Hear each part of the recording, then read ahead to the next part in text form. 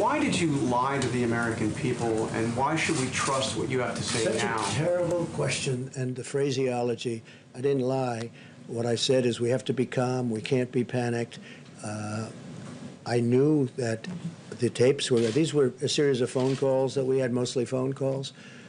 And Bob Woodward is somebody that I respect just from hearing the name for many, many years, not knowing too much about his work, not caring about his work. But I thought it would be interesting to talk to him for a period of, calls.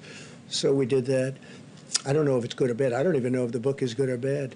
But certainly if he thought that was a bad statement, he would have reported it because he thinks that, you don't want to have anybody that is going to suffer medically because of some fact. And he didn't report it because he didn't think it was bad.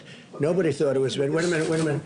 And your question, the way you phrase that is such a disgrace. It's a disgrace to ABC television network. It's a disgrace to your employer. And that's the answer. You ready? Because I love. Of course I didn't. Of course I didn't. It was deadlier than the flu, and then you went out and told the American public that this was just like the flu. Let me tell you something. We've had flu years. And you told everybody else something else. No, and 5 times, right? 5 times. You ever hear the expression 5 times? We've had flu years where we lost 100,000 people. The flu is a very serious problem for this country also, and we've been losing them. Scott, what kind of a number have we lost over the years with flus? Into the hundreds of thousands. Well, I mean, the last 5 years have been something like 35 to 80,000 per year, every year, even with antiviral drugs and even with flu is a very serious problem also. But just so you know, this is worse than the most deadlier than the most strenuous flu. Okay. And then you went out and said it's just like the flu. What I went out and said is very simple. Listen, what I went out and said is very simple.